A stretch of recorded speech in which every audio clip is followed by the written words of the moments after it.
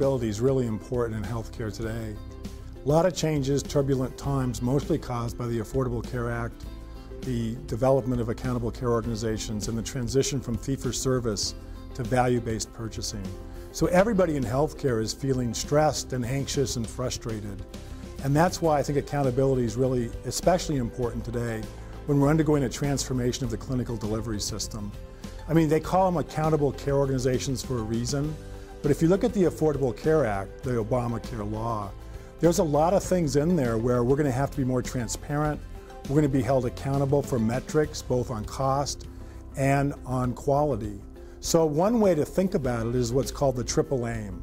So the triple aim is just a way to try to organize your thoughts around what's happening with the transformation of the clinical delivery system. And the triple aim is improving the patient experience, decreasing the per capita cost of care, and doing more population health. If you look at the Oz theory, they talk about above-the-line thinking and below-the-line thinking. And above-the-line thinking is that no matter what the problem is, you've probably contributed to it if you're involved in it. And you can change your behaviors even if nobody else changes theirs. So holding yourself accountable is really important in order to understand why you have an issue, why you have a problem in the first place.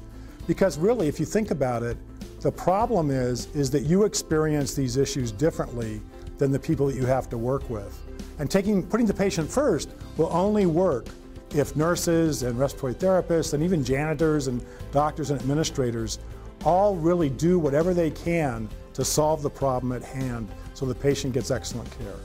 Well, interpersonal mush is actually a term that's used in the clear leadership concept. And what it means is that because we're afraid of confronting each other, because we don't want to hurt anybody's feelings, we don't really say what we really think. And so you'll often have meetings where people agree with the CEO or agree with the chief medical officer, but they really don't agree. And how could you agree when everything's changing?